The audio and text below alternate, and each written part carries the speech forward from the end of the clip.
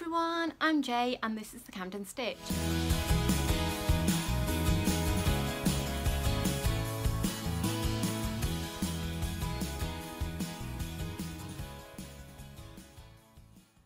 Hi, thanks for joining me today. I am here to talk about Me Made May and the things that I made in May. My pledge for Me Made May was that I would address my UFO situation. I am a very good starter, but I'm not a very good finisher. So unfortunately, I do tend to end up with boxes and boxes of UFOs.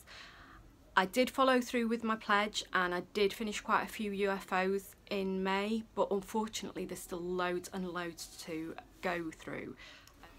I've decided that what I need to do is either resign myself to the fact that some projects don't work out and just put them in my textile recycling bags, which I take to H&M every couple of weeks.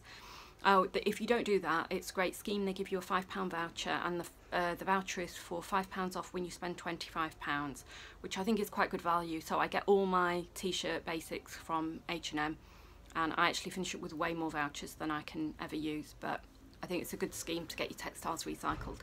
Anyway, so I either need to decide that that is what I'm going to do, or I need to stop leaving projects halfway through and see them through till the end.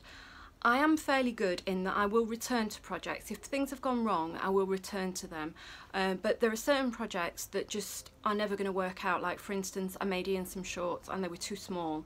And I'm such an idiot, I cut 3 pairs and it wasn't until he tried them on and I'd nearly finished all 3 of them.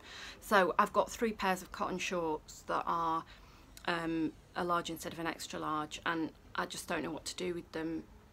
I think I'm just going to have to accept that some things just need to go in the recycling, or I need to actually finish the projects that can be rescued.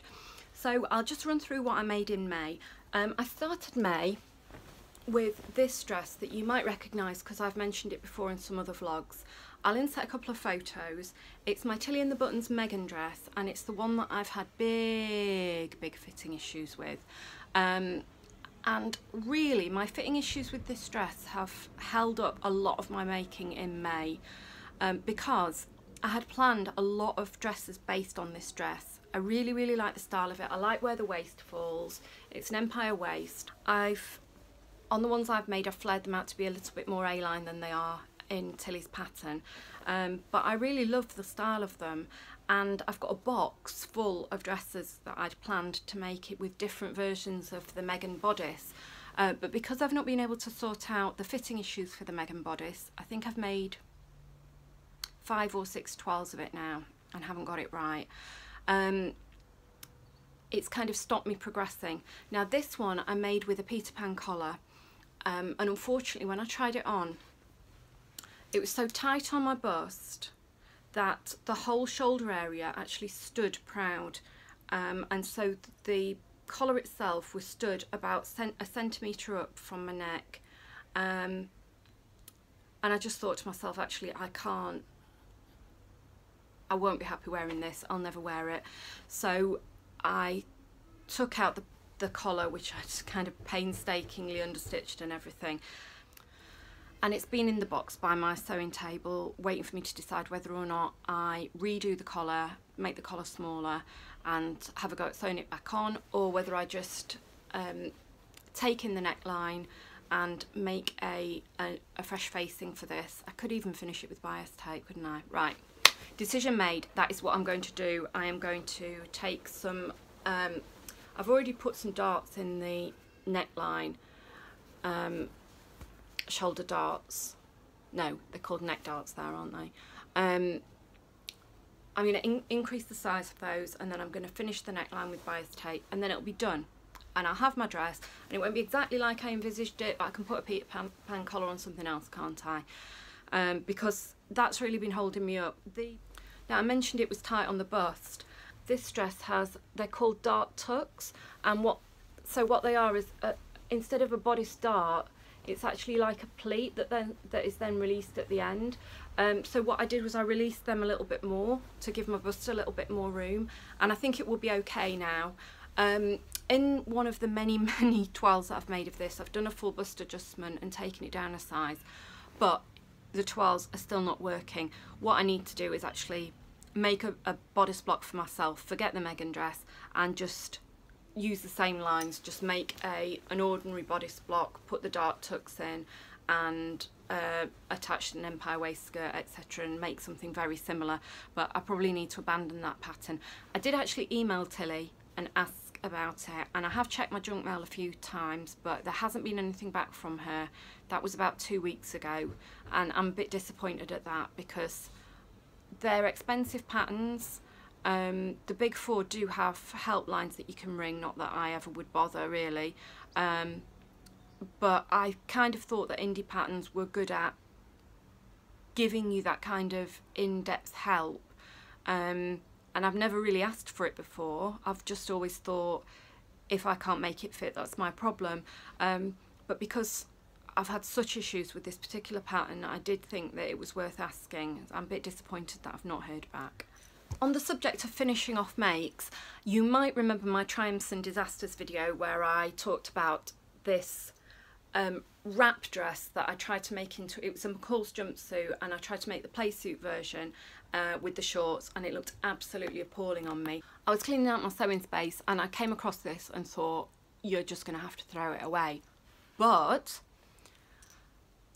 a couple of hours later, I was going through my phone photographs looking for a photograph of something completely different, and I came across this, and I actually took a screenshot of this. It's one of those endless ads that come up in your Instagram feed, and they're always for kind of quite random things, but I saw this thing and thought, oh, that's pretty cool, you know, easy to replicate. I like spots, I like floral, I like leopard print.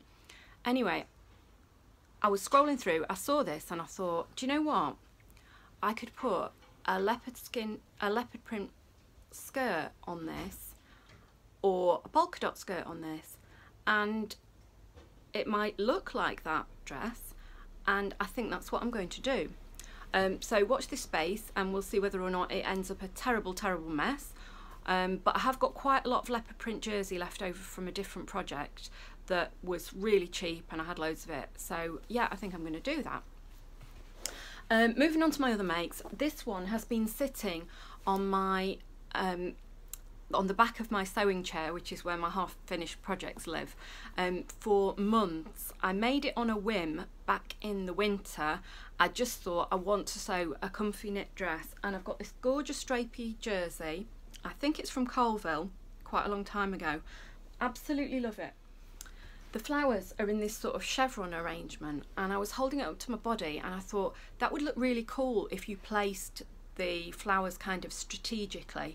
I mean, yes, you could make the point that I've got flower boobs and like maybe, you know, I've got flower muff. Actually, it's got to be called Lady Garden, this dress, hasn't it? Come on. So, my Lady Garden dress, but I really like it. I think that what I wanted was to have the black fall around my sides because I thought it would look quite flattering to emphasise my waist a bit. And I really like it. It's full length dress. I shall post some pictures of it. But it's been on the back of my chair because I hadn't attached the neckband and arm bands. And it was a really stupid little job that actually when I sat down to do it, it took me 5 minutes and I'd got a finished dress. So that was just an easy dress project that I did for the summer, and I really like it. My knit dress is McCall's M7432, and it was dead. Is it? Yeah, it's a learn to sew one. It was really, really so quick and easy. I can't fit this one on the mannequin because it's a jumpsuit, but I did talk about it quite a lot in one of my other videos because I was wearing it, I think.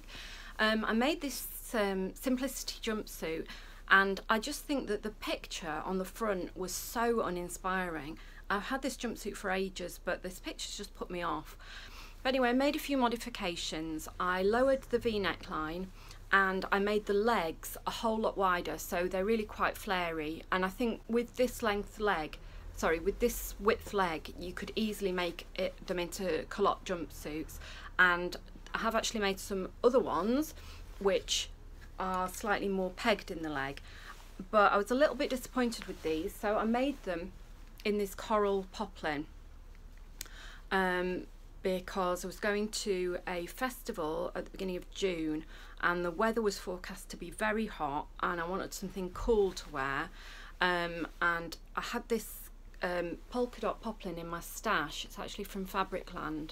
It's really nice, really lightweight, and I knew that this jumpsuit was an easy sew and I thought it'd look great in this, but I was really disappointed because it just didn't fit as well as the other one, and I have no idea why.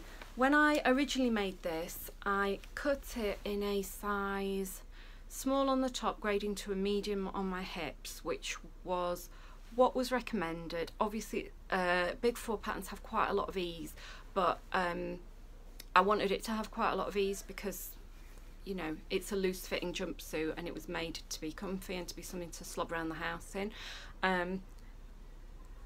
That size was too small. I recut it for this version in a size extra small on the top, size small on the waist. I think I still graded out to a medium on the hip because I need that for my booty. And it was too small. Well, not too small, slightly uncomfortably snug. I did wear it, but I didn't insert the elasticated waist and I was very unsure about it. But what should happen, so I was walking down Camden Road towards Camden Town, and a lady came up behind me at the traffic lights. We were waiting to cross and she said, "I love your jumpsuit." And I'd been saying to her, "I don't know about it, does this look alright, does this look alright?" So sometimes when that happens, it's almost like the universe is smiling on you, giving you a pat on the back and saying, "You do look alright." So I made some mods on this. I made these little, I don't know what you call them, tabs or something, just to pull in the top of the straps and make it look a bit like sort of bows. I kept the neckline fairly low. Obviously, as I mentioned, I left the elastic out on the waist, but it looked okay. It didn't look too kind of, I don't know, Humpty Dumpty or whatever you'd call it. It looked nice. And I think I made the legs a little bit shorter and a little bit slimmer and rolled them up. I haven't actually hemmed them properly because I just wore them rolled up when I went out. So I'm not sure about this one, whether or not I will make any adjustments to it. I think that there was an issue with the seam allowances that I couldn't let it out any further. It could have done with a tiny more bit of room in the crotch curve, but because I'd clipped into the crotch curve, I couldn't release any more of the seam allowances because obviously the clip would have made a hole. Now, somebody said, when I talked about clipping crotch curves on Instagram, somebody said that they don't clip crotch curves because of the wear and tear that you get in that area. Obviously it's a seam that takes a lot of strain. I do normally sew crotch curves with a triple stitch, because I kind of thought that that would reinforce it, you know, the triple stretch stitch. But obviously I thought if you use it on a woven, then surely it's just like doing 3 lines of stitching. But I don't know what, if you can't clip into it, then how do you release that seam? Because you've obviously got the seam allowance is going around a curve and it's stretching, and I've had it before that it can kind of pull into you. So please let me know downstairs what you do on whether you clip crotch curves or how you deal with them. That would be very helpful. The next makes, oh, it looks like a nightie like that. There we go. Just realised how filthy it is on the neckline, it needs a wash. The next makes are my Fibre Mood mirror dresses, and I am so pleased with this pattern. I really love it so much. If you look back in some of my other So What's New vlogs, I do mention Fibre Mood magazine. I really like it. It's a sewing pattern magazine like La Maison Victor or Burda, but I just really like the patterns that they have in there. It's, for me, they're just slightly more my style. It comes out once every 2 months and it's £10. You do get it marginally cheaper if you subscribe, but it's still quite a big outlay. But for me, I get more patterns that I like in there than I do in, you know, the other ones that I've mentioned. Although I buy them anyway, because basically I'm a bit of a mug. Somebody tells me that it's sewing and I hand my money over like an idiot. Anyway, so this pattern is called Mira, M-I-R-A, and it is a loose dartless bodice with just one tier underneath. You can put more than one if you want, and I put 2, and I added, oh no, actually, sorry, the pattern does come with 2 layers of ruffles, I think. Yeah, it does. The pattern itself has a slightly flared sleeve. This was the first one I made. This was my toile. I cut a size 32 and did a full bust adjustment on it using a tutorial from Helen's Closet, which was very helpful. And it fits me fine, but I do fear that it is maybe just a tiny smidge tight. So for this one I made a size 34 and did a full bust adjustment. According to my measurements I should have made a size 36, but because I've sort of concluded that I'm small around the shoulder area, it seems to be easier to cut a smaller size and do an FBA than cut the same size and take ease out of your shoulder area, which don't really know what I'm doing yet as regards that. So this is the dress that I made from a tablecloth, and I really like it. I think of all my makes that I've made in sort of April, May time, these are the 2 that I've worn the most because they're just really my style. The only thing I forgot to do on this was the pattern itself doesn't have any pockets, so what I did was I took 3 inches off the top ruffle so that the pockets would fall at the right point on the bottom ruffle, but I forgot to add the 3 inches to the bottom ruffle. When I tried this on, I realised that actually it's kind of tunic length rather than dress length, so I have to wear this one with leggings or jeggings or whatever. I can't wear it just with tights because the minute I kind of bend over you can see my bum. But yeah, I really like this dress, and I hope to make it in a couple more fabrics. I think it works really well in cotton, but also in lighter fabrics. This is a very light sort of gauzy poly cotton, but I think it would work great in viscose, anything with quite a lot of movement. I'm just going to show you the nice little details on this. So I added a pink button that picks out the pink in the flowers. I finished it with this binding that I'd got in my stash, and I just think that the pink binding and the little pink hair loop that I used and the pink button, I really love that. I think that that's worked out. I think it looks cute. I'm not going to show you my next make because I just concluded from the last time I wore them that they were too horrendous to ever be seen by anyone who sews ever again. I will link to my review of my quick sew dungarees. They were just a nightmare. Have a look at my review and you can hear me rant about that pattern and about my sewing experience in all its gory glory. So I made those, and that was 2 weekends of my life that I will never get back. You may have seen this one on other vlogs. It is my Style vintage 1973, I think, maternity dress. I didn't put the ties on the back that you can use to cinch your waist in, because for me, if you're going to make a trapeze dress, then it should hang outwards. I don't really see the point of making a trapeze dress and then saying, oh, but I still want to define my waist. I mean, you've probably realised that my sewing style is I do like dresses that go like that. I think sometimes I dress like an overgrown toddler, but that's just the style that I like. Obviously this one is a little bit out there, but it was great fun to make. It was a very nice, easy sew, and obviously you get to put on all these fun details like the rick-rack on the pocket and the collar. The collar was a little bit tricky, but I've done quite a lot of collars lately, and I feel like it's a skill that I'm developing and learning, and it goes easier and easier every time, which is nice, isn't it, when you feel like you're actually progressing on something. Next stop for me is button plackets. I'm still not very skilled on them at all.